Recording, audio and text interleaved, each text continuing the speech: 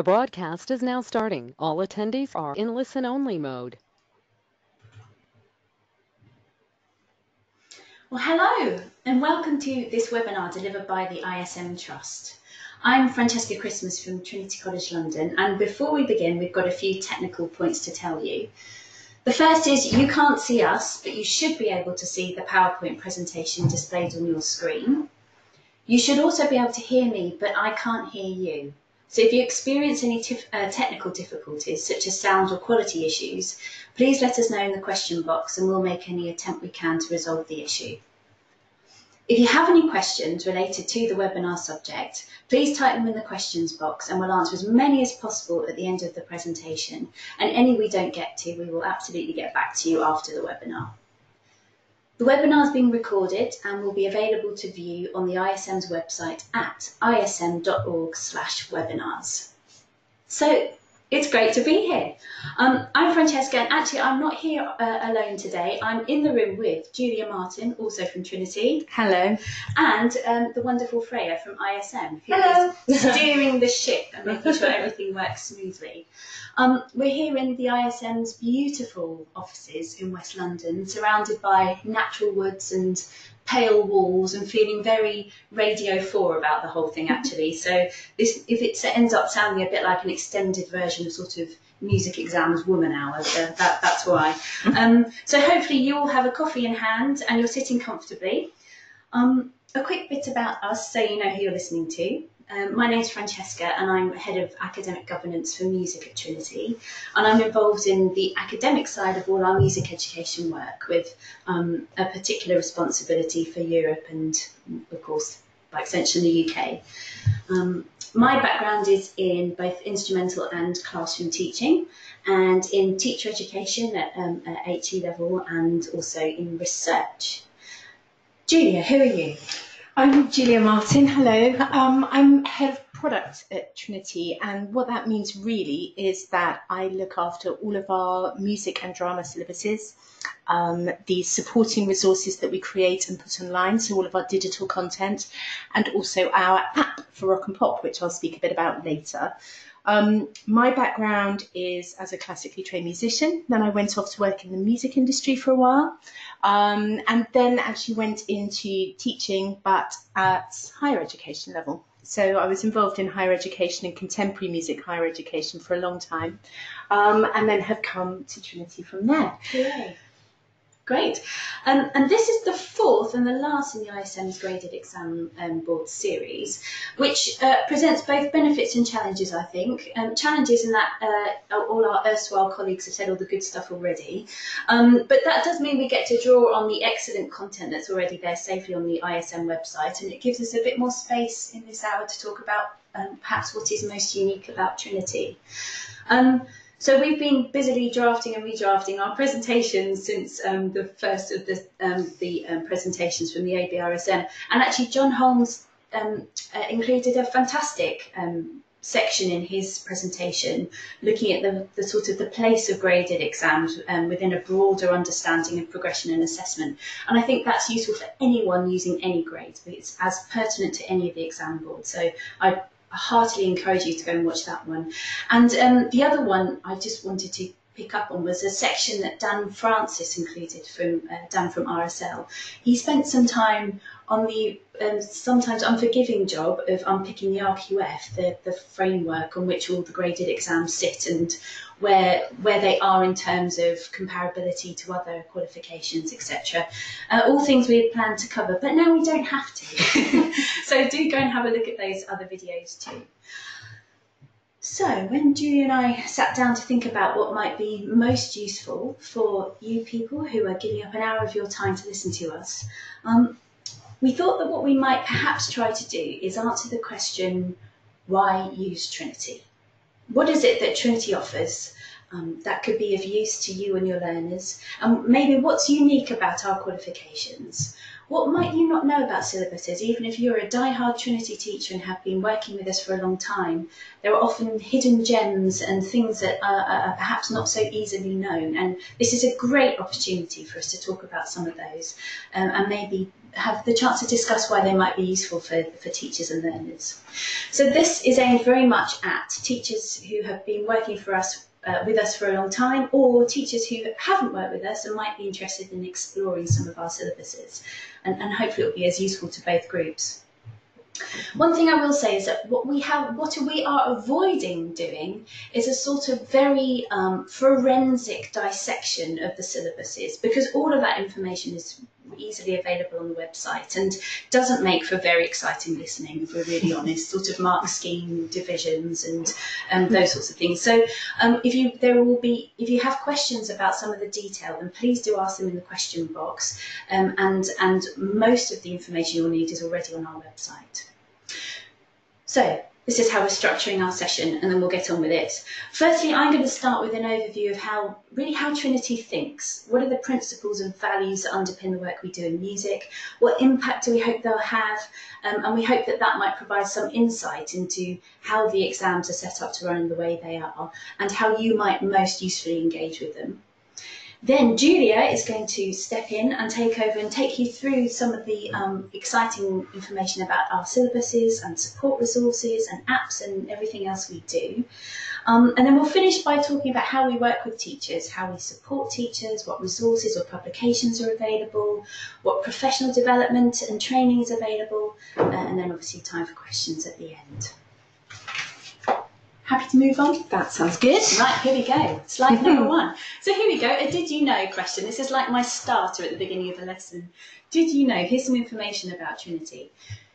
Did you know that we are not just a music board, but we're a multi-subject board, and we offer qualifications in music, of course, but also drama and dance. The Arts Award runs from us, and we have a big department running English language exams as well.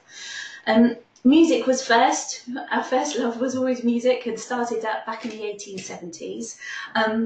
And we're now working with about 850,000 candidates every year in around 70 countries across the globe. So we work with lots of teachers, lots of learners, and in lots of places.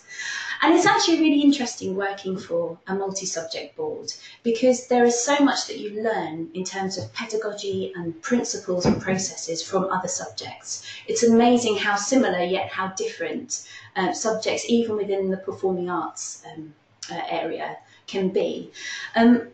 But what unites us, I think, are 3 principles. And the first 2 of those are things that we talk about quite a lot across all of our subjects, and they are performance and communication. And we talk about performance and communication being at the heart of all of our qualifications for Trinity.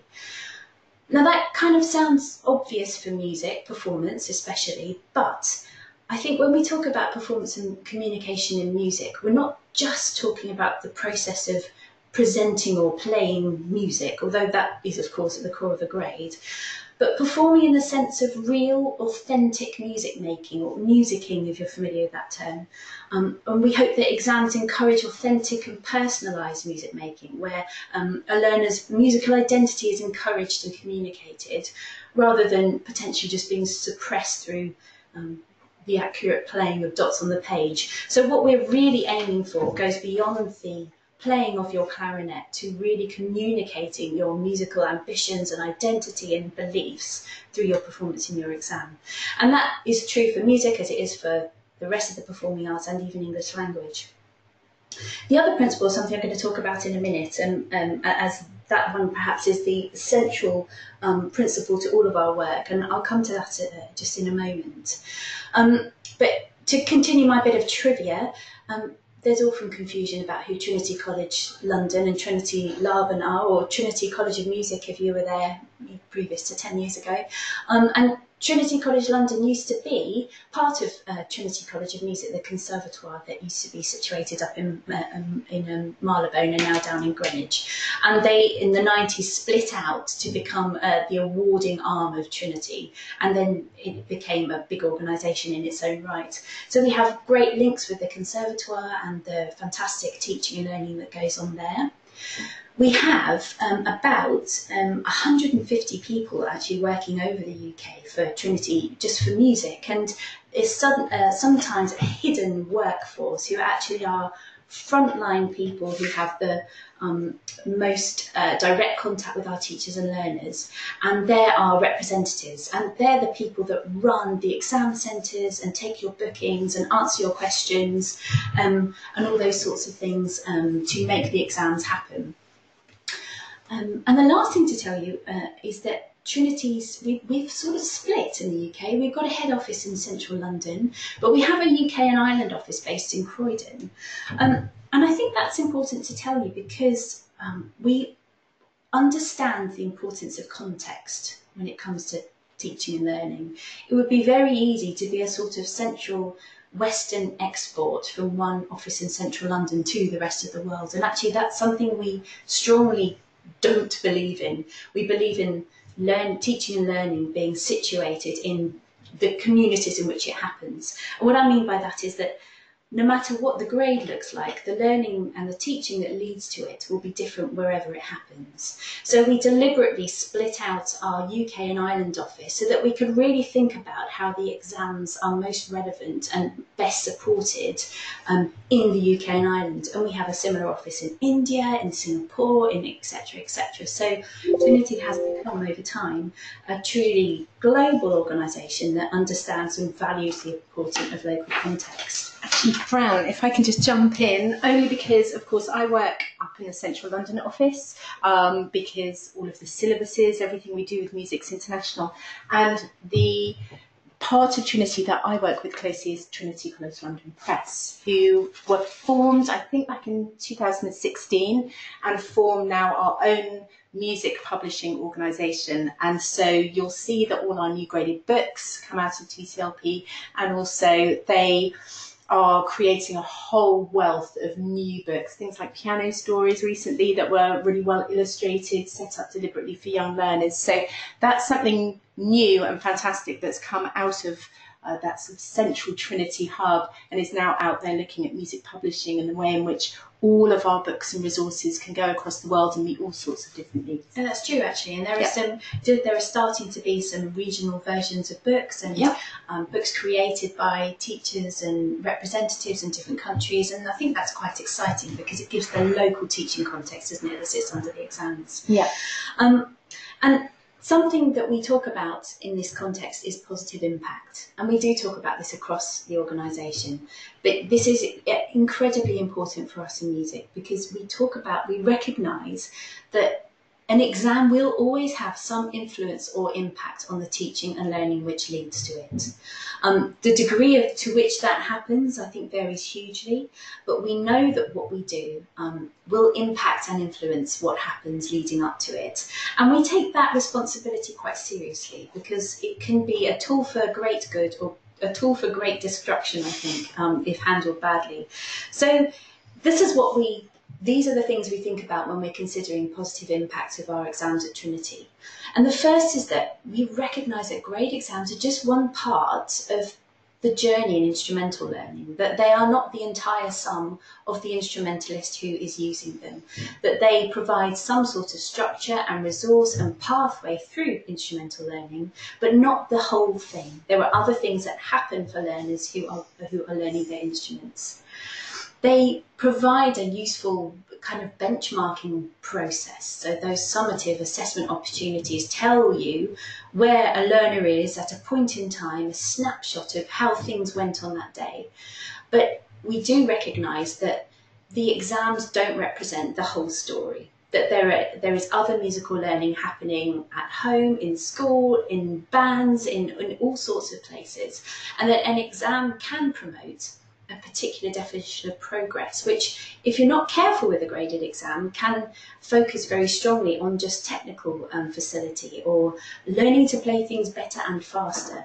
And actually, a developing musician is developing a whole host of holistic musical skills and knowledge, and a grade sometimes will only touch on parts of that. So, although we believe that our exams are obviously great and a very, very useful and valuable part of instrumental learning, we do also recognise that they are not the whole thing. And because of that, we've carefully thought about what sits in our syllabuses and in our product portfolio to make sure that they only promote positive things in teaching and learning. So I thought I'd just give you a couple of examples, because I think that's quite a bold claim to make, I think. So one of the things we spend a lot of time thinking about is ensuring that there is space for creativity in instrumental learning.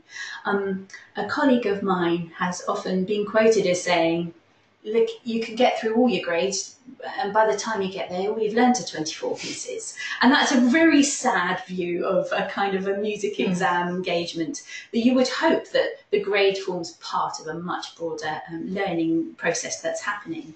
But what can happen is that teaching can perhaps sometimes narrow or focus in on an exam, as is very natural to do. And if within the exam we don't make sure there are opportunities for things like creativity, then it would be easy for those things to be lost in a weekly lesson. So Julia's going to talk about this in a bit more detail, so I won't go through it in any depth now, but we have opportunities for improvising and composing to be included in our exams, so that if that's something that you are exploring with your learners on a weekly basis, then those things can be honoured and assessed in their exam as well. Another example of the positive impact that we're trying to promote is through our marking criteria. And I know John Holmes talked very articulately about diagnostic marking and how it works with the AB, and Trinity has the same approach of a diagnostic marking scheme. And our criteria is split into different aspects of musicianship, and allows learners to be recognised for the different strengths they might have in their ability so far. So one of those is that we have a heavier weighting for communication in our marking. We want to really promote the business of communicating musically in your playing, so we weight that slightly more heavily.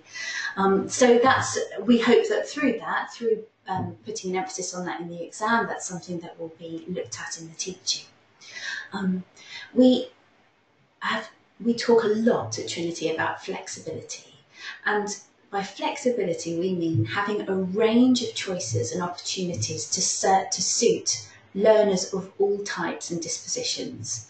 So it allows teachers to select the components of the exam that suits the learner they're working with in the best way possible, because what we want to do is assess the best. We don't want to make learners jump through hoops and take marks off. What we want to do is to be able to honour and celebrate the best of their music making. And I know Julia's going to talk a bit more about flexibility in a little while too.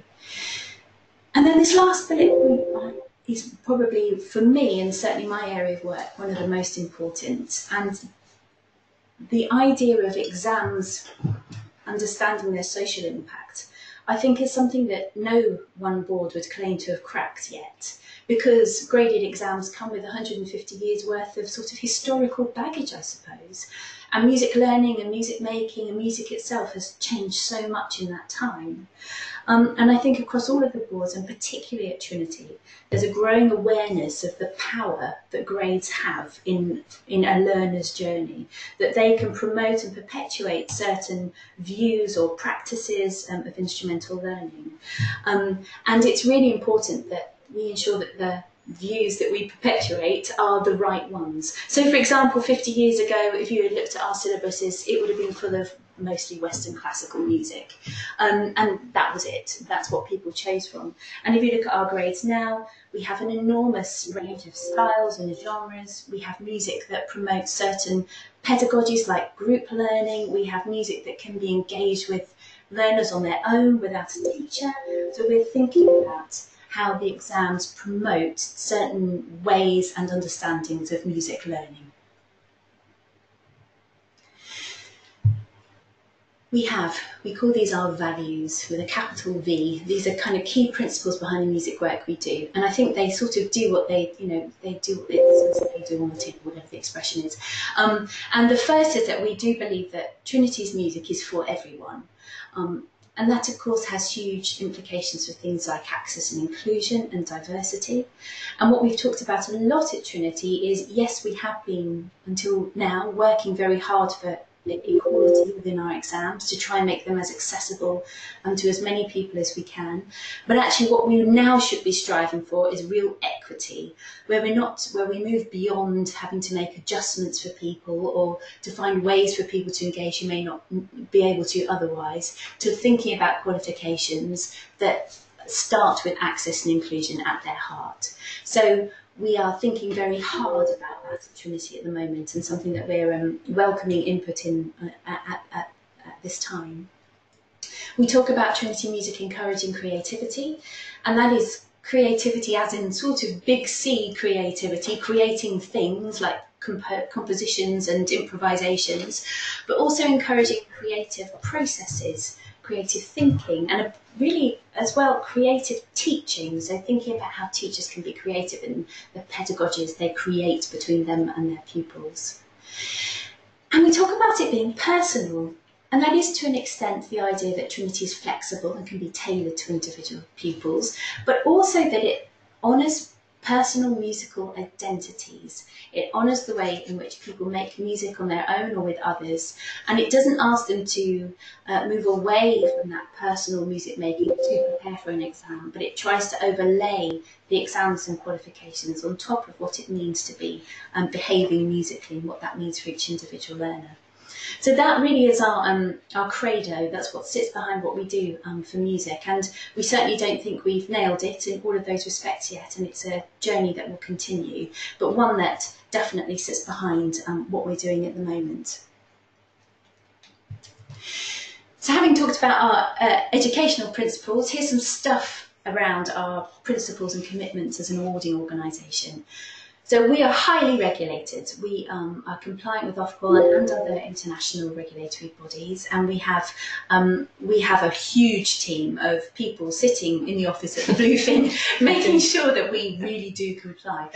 Interestingly, I think, and this was certainly different for me from other regulated organisations I've worked for, is that Trinity sees the business of compliance as the kind of the minimum amount that we should be doing. So it's not that we are striving to be compliant, but that being compliant is the least we should do. And then on top of that, we should be thinking about how to make our qualifications even more valid, even more reliable, even more robust, so that they are things that can be accessed and are the range of learners we work with are able to engage with them.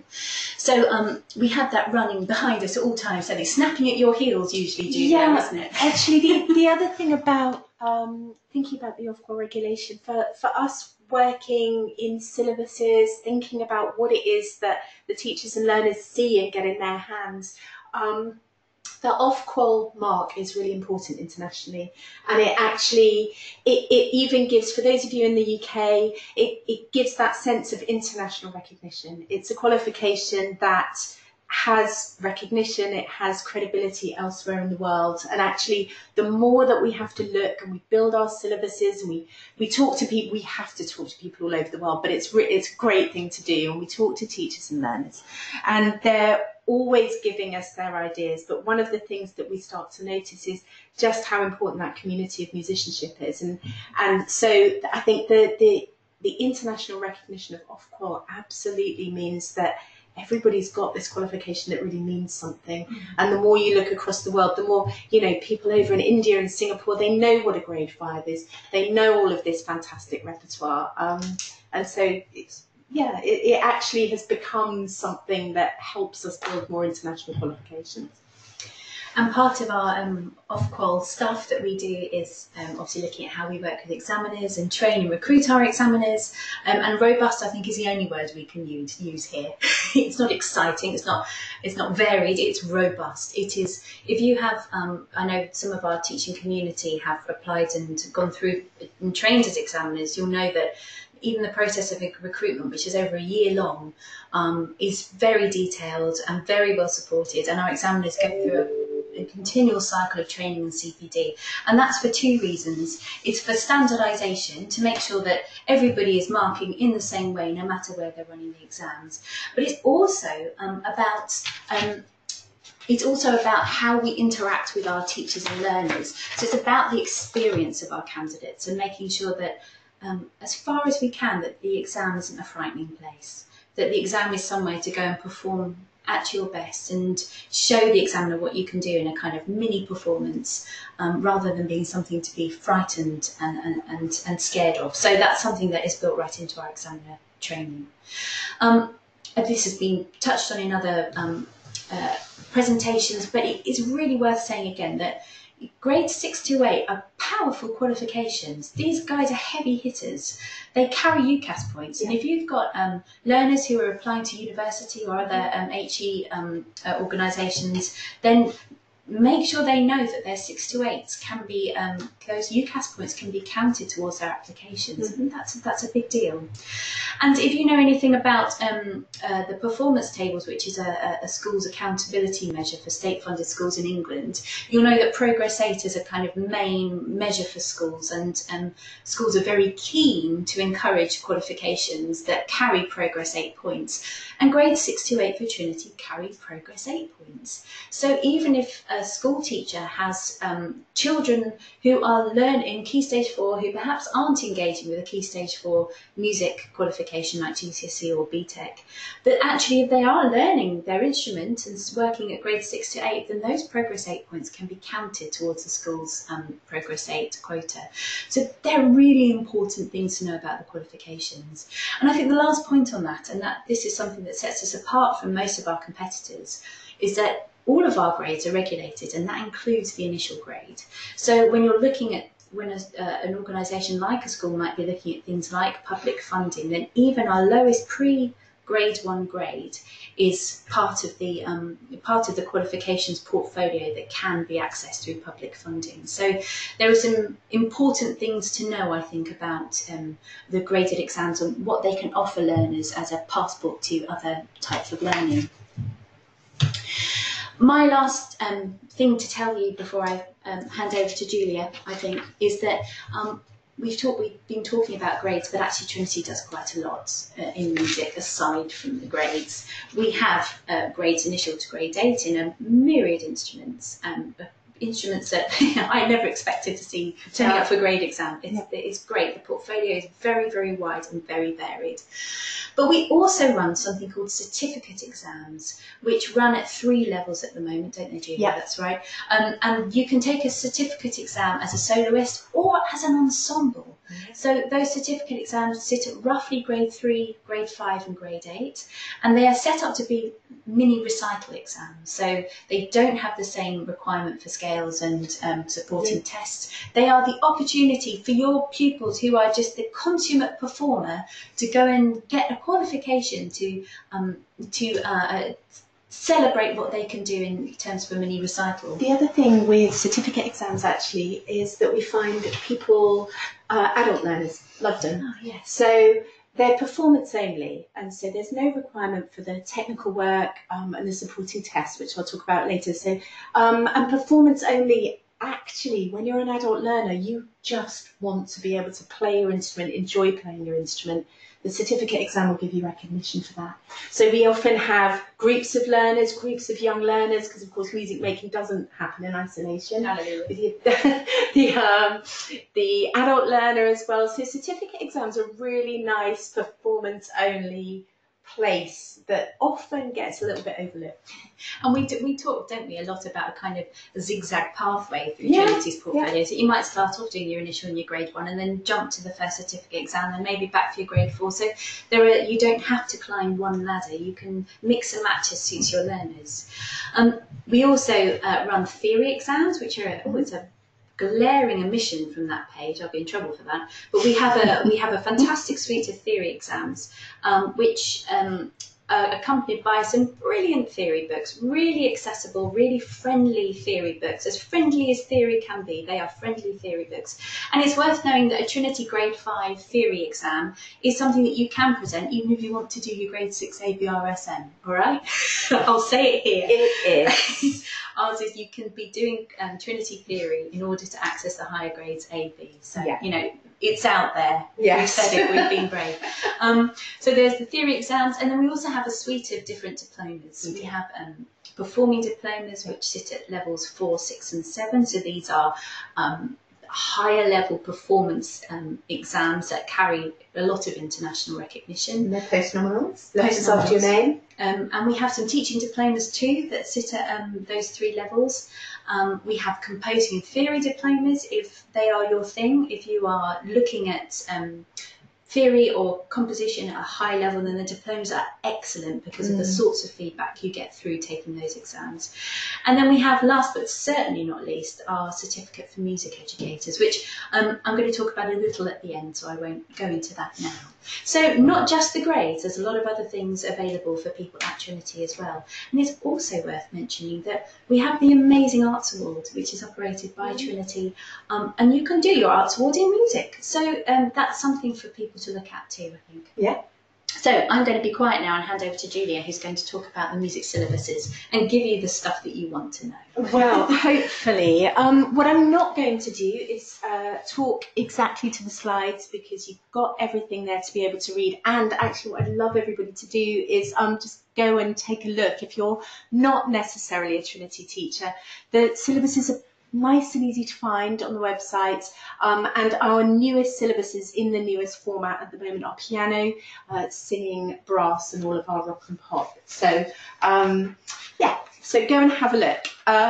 What I'm going to talk about as we gradually go through these slides is how we think about the syllabuses, how we think about what it is that the teachers and learners see. So everybody that works at Trinity, all of my team, we think about it in 2 ways. One is the syllabus, the core thing. What is it that people learn? What is it that people, what is the kind of progression that they see through the grades? And then the second thing, which has as much importance for us, is how do we support people to do it?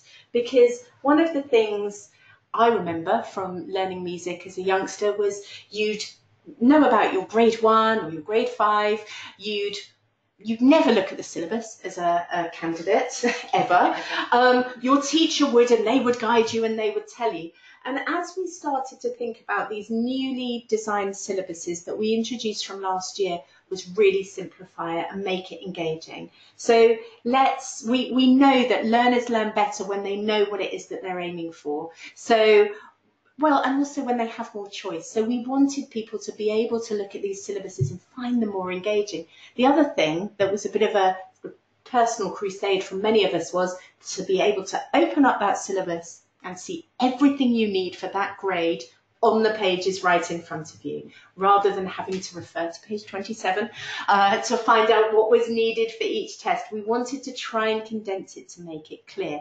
And we've had some lovely feedback from press and from teachers to tell us that this is a nice, clear format. So hopefully, like I say, go and have a look and let us know. We always want to improve them. I'm going to give you a 3-second overview into what goes on in a Trinity exam. Again, because I'd rather talk about some of those slightly more engaging things and wider contextual music things that Fran related to. We have repertoire. So candidates will come in, they will play their pieces.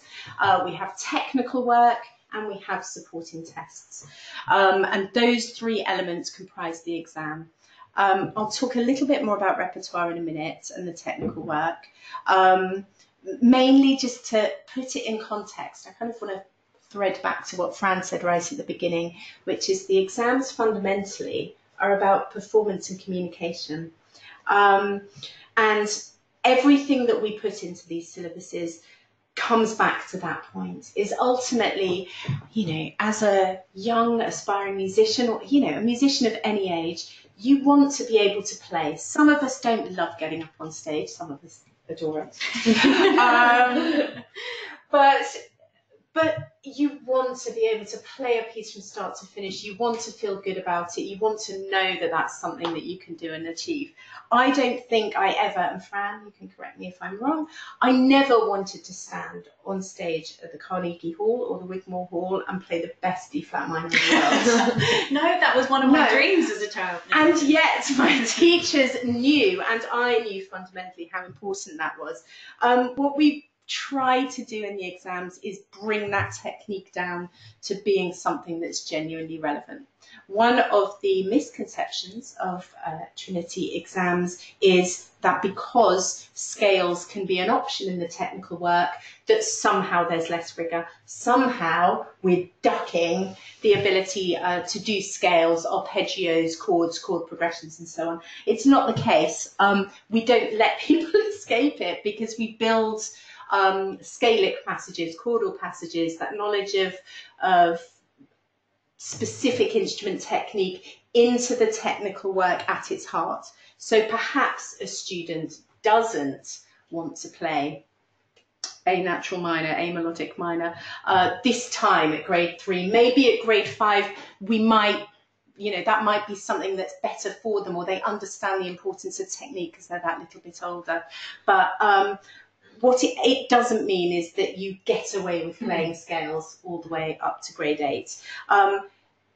We always say to teachers, particularly when they question this a lot, and I do understand why, we say, but you still can. You still can. If you feel that scales are absolutely an excellent, rigorous way to do it, your students are engaged with it, of course teach them, and of course put that into the exam. So it is there. That it's optional is a way of understanding that pupils come in all shapes and sizes, musicians come in all shapes and sizes.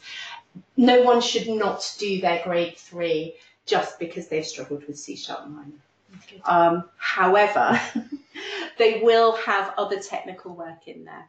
So the technical work is designed to be authentic to the instrument. I can't tell you, and I won't, it would take too long, the technical work that exists for every single instrument in our syllabus, because it's not the same.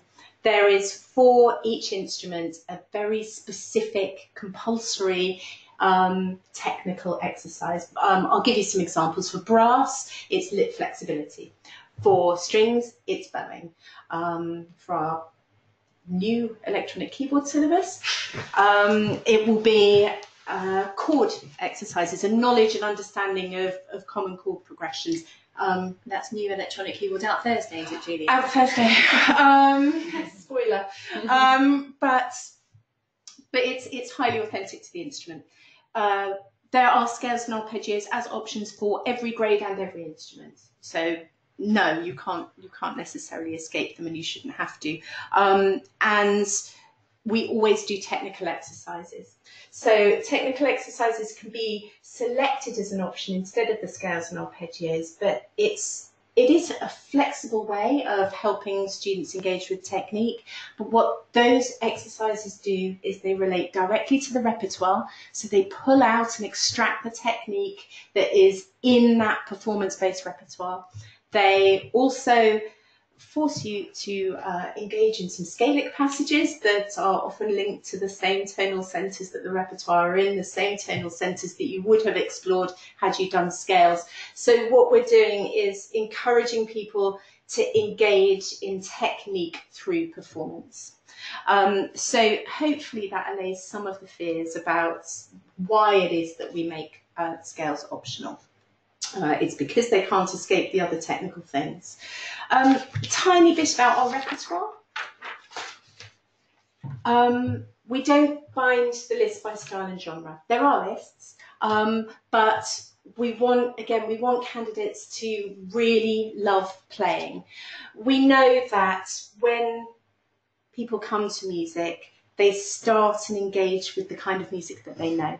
And then once you start to study music, you begin to understand the value and the beauty and the technical wonder, harmonic wonder in all of these other genres that you may not have seen before. And so our lists remain very varied so that students and teachers can engage people with their musical learning with a variety of things they know, styles that they can enjoy. We don't clearly define them. We don't force people down these routes, but our newer syllabuses try and explore the kinds of repertoire, again, that are authentic to the instrument, that will ensure that you can build those authentic skills if you want to go up to grade 8 and beyond. So our brass, for example, incorporates brass band repertoire, jazz, orchestral extracts, because we know that young musicians that go on and explore careers, or even, you know, joining youth orchestras, brass bands, brass ensembles, this is the kind of repertoire that they engage with. So we want to reflect what goes on in the wider musical context for them. Sorry. Oh, is that the right one? There we go. Okay, so actually, I've been really silly. I haven't talked about supporting tests, which I will. Those 4 do remain the same. I'll go back quickly. The supporting tests remain the same. So there are 4 to select from. We allow students to have a think about whether they want to look at oral, sight reading, improvisation, or musical knowledge, and that's down to the grade that you're doing in the candidate choice. You'll choose 2 of them. The reason that we introduce improvisation, and it's something that particularly, you know, as a classical trained musician, it's something I find quite nerve-wracking, is that, as Fran said earlier, we want to encourage musical creativity. So if your students show a certain aptitude, or they enjoy just coming to their instrument and playing, there is something there to help you as teachers develop them, if that's what you want to do. We also recognise that many of us as classical musicians weren't taught improvisation. I'm going to hold my hands up and admit it. And so part of the resources that we create is about helping teachers and learners come to improvisation if you want to. Likewise, we have the opportunity, if for one of your repertoire pieces for the exam you want to compose something. Again, some students have amazing skill in this area. We've put a lot of resources, and we will continue to do so. Put resources on the site to support those people. Lots of teachers like to teach composition as well. It's a fab musical skill. Lots of learners begin to think about wanting to write their own things. And so again, we put these in as options in our syllabus. Fran was talking about flexibility earlier. So that if you've got students that want to explore these things, or perhaps you do as teachers, there's something there to help broaden that range of musical skills. And it threads back into the positive impact, which is we want to be able to offer music exams that reflect the kind of music making that goes on and the kind of music making that people enjoy. It's really lovely, actually, when you are running an exam and a candidate turns up to perform a piece that they've written themselves. Yeah. I mean, it's brilliant. It's a really lovely option in the exam, I think. No, it is. Hey, Julia. What? Yes, Fran. As well as Western classical, folk, orchestral, and other... Let me stop you right there, Fran. Do we offer anything else for learners in working in other styles and genres? I think we might. So, because I've flipped through a few slides and have already given the game away, and of course, I'm sure it's so popular now, everyone knows, we have our rock and pop syllabuses. Popular musicians learn, engage, have different skills and styles in slightly different ways. There's been a lot written on it. I think if I allowed Fran for us to start a conversation about how popular musicians learn, we could go on forever, so we won't. We won't. Next time. Yeah, next time. We have 5 of these, one for each instrument. Guitar, drums, bass, keys and vocal.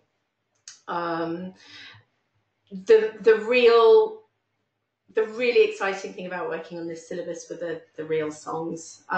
When we came up with that strapline, it came quite naturally.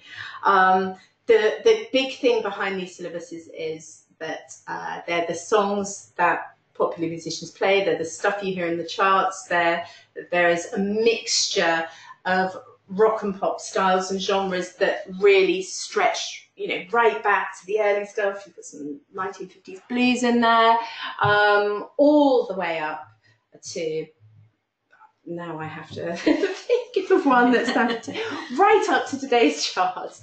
But there are hundreds of songs in there, in all seriousness. They have authentically recorded, STEM recorded backing tracks by session musicians that are out there working in the industry at the moment, which is a great thing. And you can see lots of those session musicians talking about the videos in our music resources, in our practice room. So like we've done with all of our classical syllabuses, our rock and pop syllabuses, we have these digital supporting resources. So it's help to understand. For the classical, it's improvisation, own composition starters. We flick through.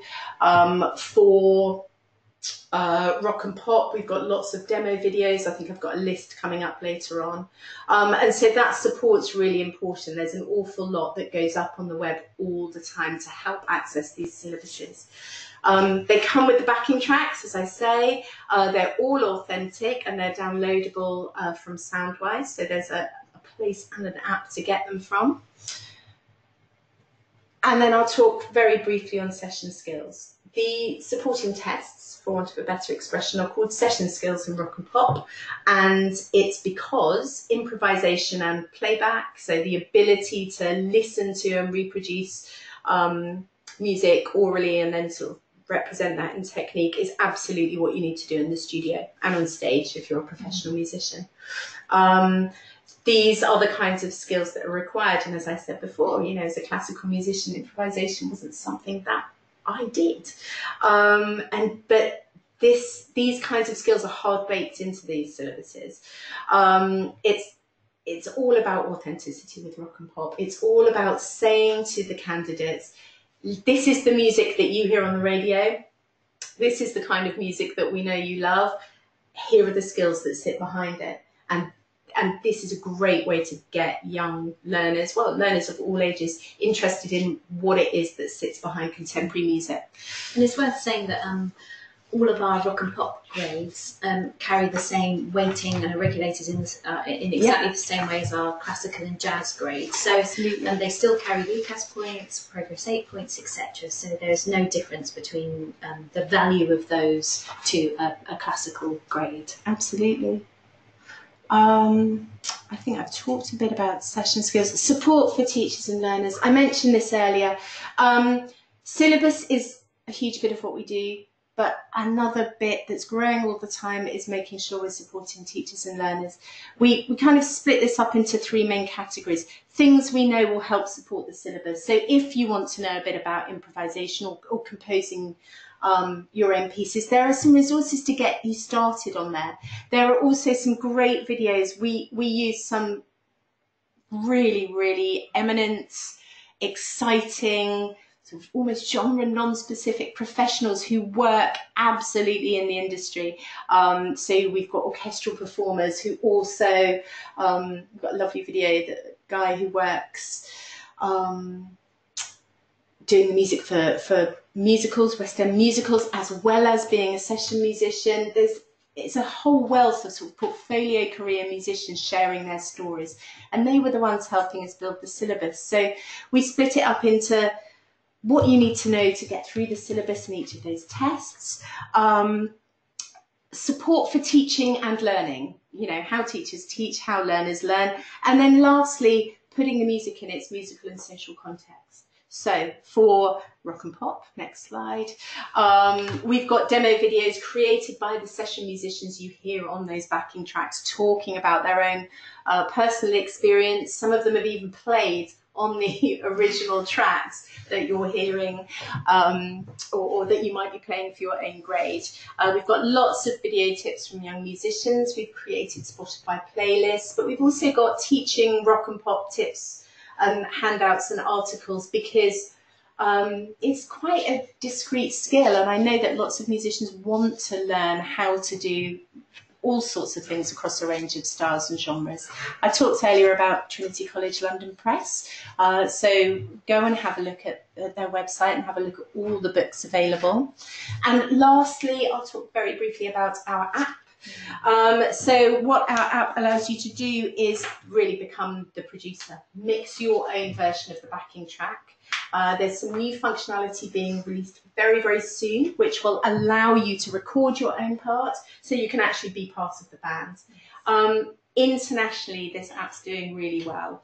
And I think it's because we're starting to get young people engaged in not only the genre, the repertoire, the music, the pieces, but also thinking about the technology and the creativity that sits right at the heart of contemporary music.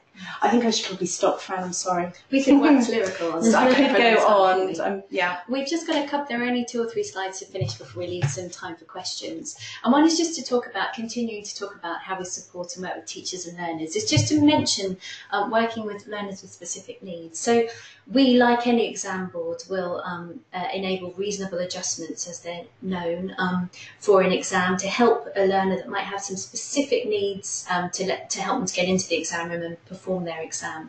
And they're sort of well documented and well understood. But I did want to point out that we do consider things on a case-by-case basis wherever we can, and we're really keen to support all learners.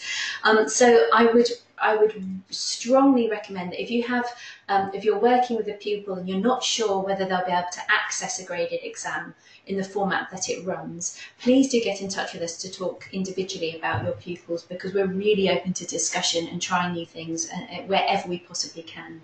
The other thing is that we do have this range of qualifications to choose from. So if a grade isn't immediately useful to you, then a certificate exam might be, or something similar. So we are striving always to try and improve the access that we provide to all of our qualifications.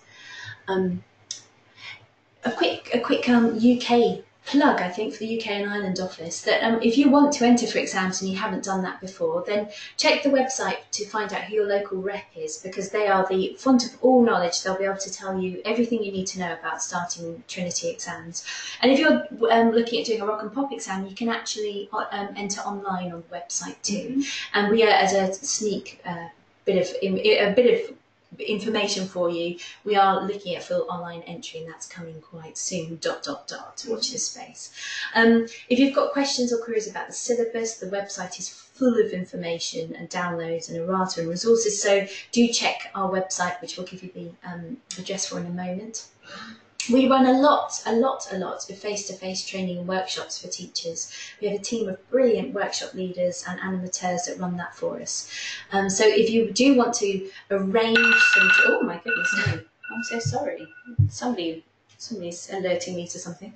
If you do want to look at some workshops or training for teachers that you work with, then please get in touch with our Croydon office. And the last thing is just the biggest piece of support I think that we offer at the moment for teachers is our Level 4 Certificate for Music Educators, which is a regulated qualification that is run by centres. So we have people like, if I mention one or two, I'll be in trouble for not mentioning everyone. Yeah, I'll wait for that. So we have a number of very, very high profile and fantastic music organisations who run the Level 4 Certificate for Music Educators, and you go and study a course with them, which we certificate. And it's a fantastic programme which just is around encouraging reflection and looking at all aspects of music teaching and learning in whatever context you do it. So it doesn't matter if you are an HLTA in a primary school supporting music, or a community musician, or someone training to do their PGCE, or someone in the RAF going back into the world of work. The Certificate for Music Educators is a fantastic resource, and so do check the website for the centres that are running it in your area. Here are some links. These are some of the links that will take you to different parts of the website, and everything we've talked about can be found on our website or through one of these links. So please do go and have a dig around and download some resources and watch some videos and have a look at the syllabuses if there's something that you're not familiar with anyway. We could do another couple of hours on this, Freya, but I've got a feeling we were told that the it will cut shut off down at some 2, point. yeah. So thank you so much, ladies, for that wonderful presentation. We have a few questions here, so if I'll go to the top, we'll get through as many as we can. And like we said, if there's questions we don't get to, rest assured we will respond to you after the webinar. Yes, and we will hold up our hands to say that there are some people who hold specialist knowledge elsewhere in the organisation. We might have to just go back and check with them. Absolutely, So, yeah. Well, we like to claim we know everything. It's probably not true. So where should we There's start? one at the top about improvisation and keyboard rock and pop styles. So although we don't do a book at the moment in keyboard rock and pop improvisation, one of the things that we are working on at the moment is looking at resources to support contemporary music rock and pop style improvisation, and we've actually got some articles planned on that. So do have a look at the practice room on the Trinity Rock website, because we're going to start uploading some of those pretty soon. So hopefully that will give you a few ideas. The other thing that you can do is, if you have a look on the website and want to just give us a quick email, or email the customer services team in the UK, that actually comes straight through to our team, and we're always happy to make any other suggestions there, rather than me, plugging a particular book and getting into all sorts of trouble. Could we look at that one there? Yeah. Mm-hmm. Yes. I think if you click on it, the rest of the question will come up, does it? Yeah, here we go. Online entry at the moment is just rolling out for the UK. It's it is rolling slowly, because it's something that seems like it should be so simple, but actually we need to get that right so that it really serves our teachers and candidates properly. So eventually that online entry will be available to the UK. This one here about the syllabuses. Can you get syllabuses via music shops? I believe they are stocked in the music shops. I believe they are. We're saying that we're looking at each other with a frown to say we think so. And one of our colleagues from TCL Press is probably jumping up and down at the end of their computer at the moment saying, why don't you know? We believe they always have been available via the music shops, but if you can't get hold of them and need them, then please drop us a line at our Croydon office, and we can sort something out. The customer service team will definitely be able to help, and like I say, they'll be able to get some sent out if you want hard copies. They're very good. There's a question here that says, is it possible to have self-generated subtitles? Is that for the video? I think it might be for the webinar. For the webinar, you think? Do you think? If the lady is still there, yes, and you could just elaborate slightly on your question, then that would be really useful, and we hopefully will answer that. In terms of the videos online, then there aren't at the moment, but there may be a specific question there, so please do get in touch with us. Okay, there are quite a lot of questions coming through, and I've got a feeling we're not going to be able to pick them all off in the next 2 minutes. So what we might do is, Freya, we can take these back with us, can't we? Is that right? We will send you the questions, and if you can come back to us, we can distribute them. So we'll get back to everyone. Thank you, everybody, for listening. Thank you to you both, and we'll see you at another webinar soon.